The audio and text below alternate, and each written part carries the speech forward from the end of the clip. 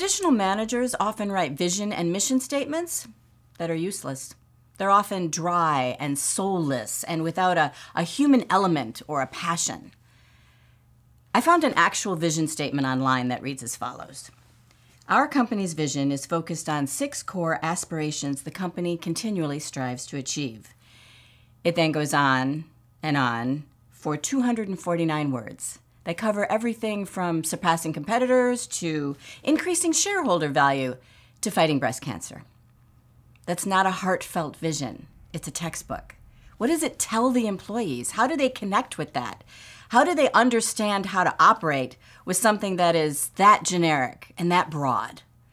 True Agile vision statements are short. They're easy to remember. They're crystal clear. They're positive. They're exciting. They're compelling.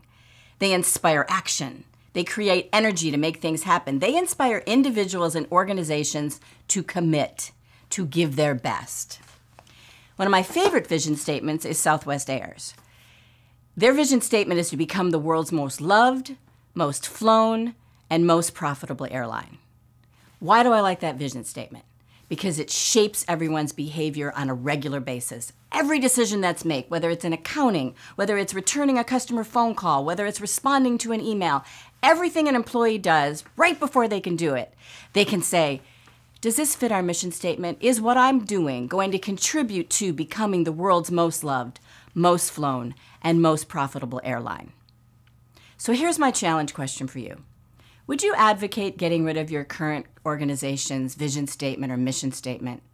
Why or why not?